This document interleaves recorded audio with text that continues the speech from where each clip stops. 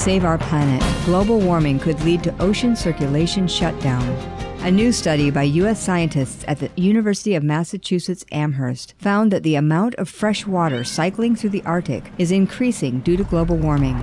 This has raised the concern that the large volumes of ice melt from Greenland and other sources could dilute the normally salty Arctic waters to the point that the circulation of the North Atlantic, also known as the thermohaline circulation, could be slowed or even halted, with disastrous consequences for the global climate.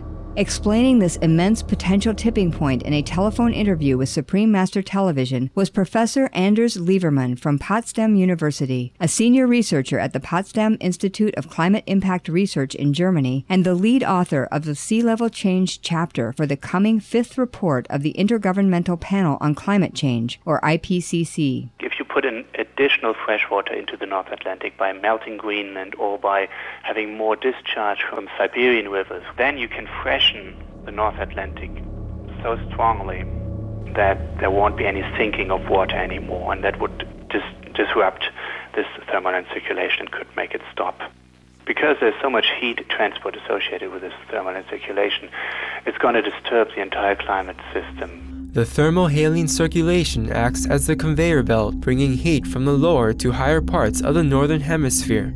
A collapse of this vital system could decrease North Atlantic temperatures by up to 8 degrees Celsius, severely affecting agriculture in Europe.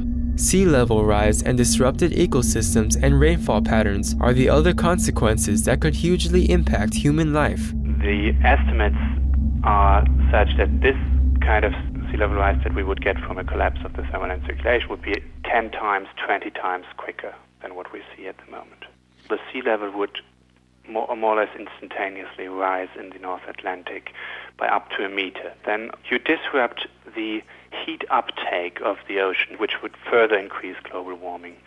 Then the rain belt in the tropics would shift by a few hundred kilometers. If you look where people live in West Africa and also in the Amazon region, then this is where the rainfall is, and that would change enough to disturb these communities. We thank Professor Levermann and Potsdam Institute for Climate Impact Research colleagues, as well as the University of Massachusetts Amherst scientists, for alerting us to this potential catastrophe of the ocean as it affects the ecosphere. May we act swiftly to avert such disastrously large-scale changes and protect lives.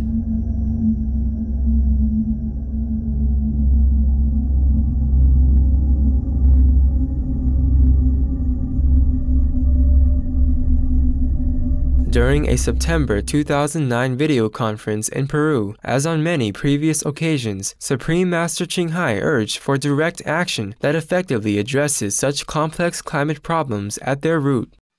We are not ready for the changes that are coming. We are not ready at all.